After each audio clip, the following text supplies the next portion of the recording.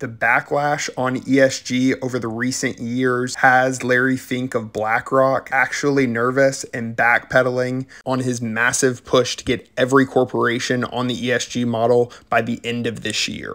Just a few days ago, Axios reported that Larry Fink is ashamed to be a part of the ESG political debate, which is laughable considering he is the primary force behind it. So how did we get here? Here's Larry Fink back in 2018 saying within the next 5 years, all investors will measure a company's impact on society, government, and the environment to determine its worth, aka the ESG model. In another article, he went even further saying contribute to society or lose BlackRock's investment, which is insane, clearly. No wonder why so many CEOs in the corporate world seem like activists today, because they are actually run by an activist organization. Just when ESG seemed to be at an all-time high in late 2022, DeSantis decided to yank billions in investments from woke BlackRock over ESG investing. Don't get me wrong, I still am very uncertain about DeSantis, but whenever someone does something so positive, gotta tip your hat to them.